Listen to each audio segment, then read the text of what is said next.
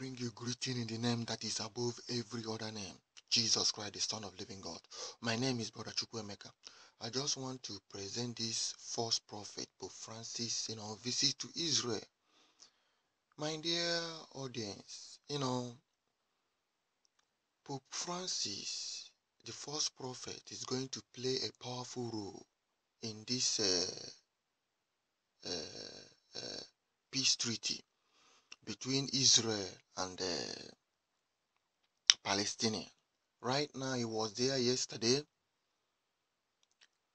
He invited President of Israel, Peres, to Vatican. He also invited the President of Palestinian, Abbas, to Vatican. When they say peace and safety, then sudden destruction. Invited them to Vatican by next month, June. You see that the new world order, is pursuing their peace agenda on the world stage because they want to bring in their one world religion, one world financial institution, and one world government. So that is why the false prophet, invited the president of Israel, the Peres, and Palestinian president to Vatican by next month. So time is short.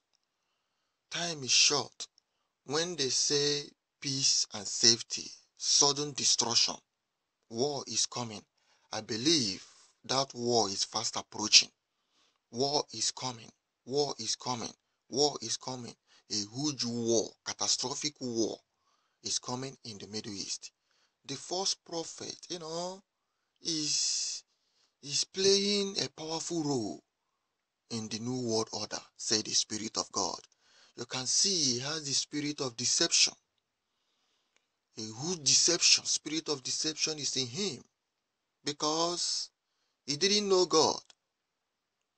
He wants to divide the land of God. He wants to divide Israel. Woe unto him, say the Spirit of God. He has invited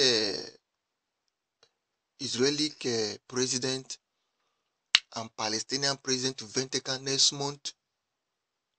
My dear audience, time is really running out for these 7 years of peace treaty to be signed, say the Spirit of God.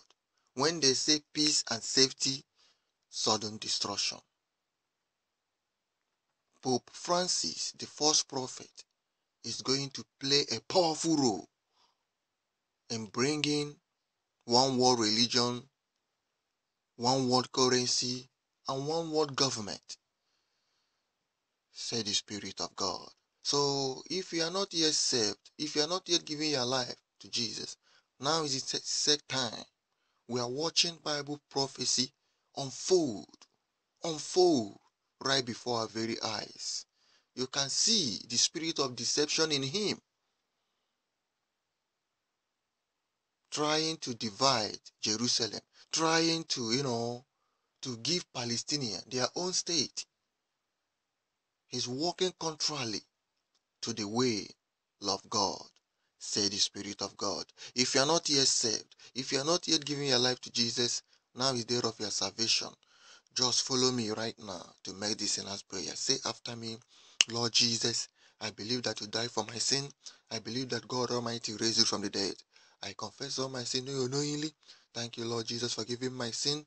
Thank you, Lord Jesus, for putting my name in the Lamb Book of Life. In Jesus' powerful name I pray. Amen.